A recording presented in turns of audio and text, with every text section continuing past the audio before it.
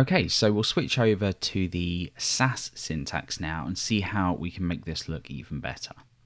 So step one, I'm just going to cancel watching any changes, and I'm going to rename my files to have a Sass extension.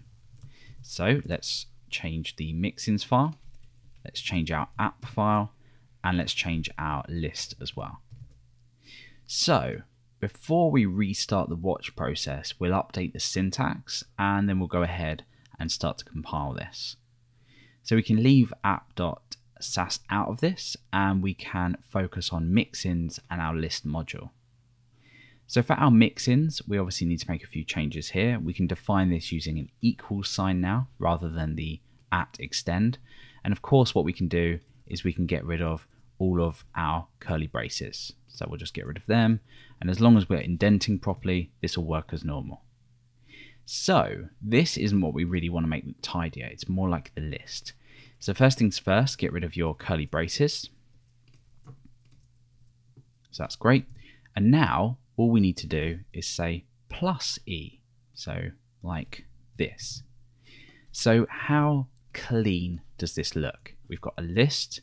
We've got a list item, which is an element. Again, if these were called element, that might look a little bit nicer. So modifier. In fact, let's go ahead and change these here as well. You could, of course, create another mixin and reference the longer name if you wanted to, so you could switch between them.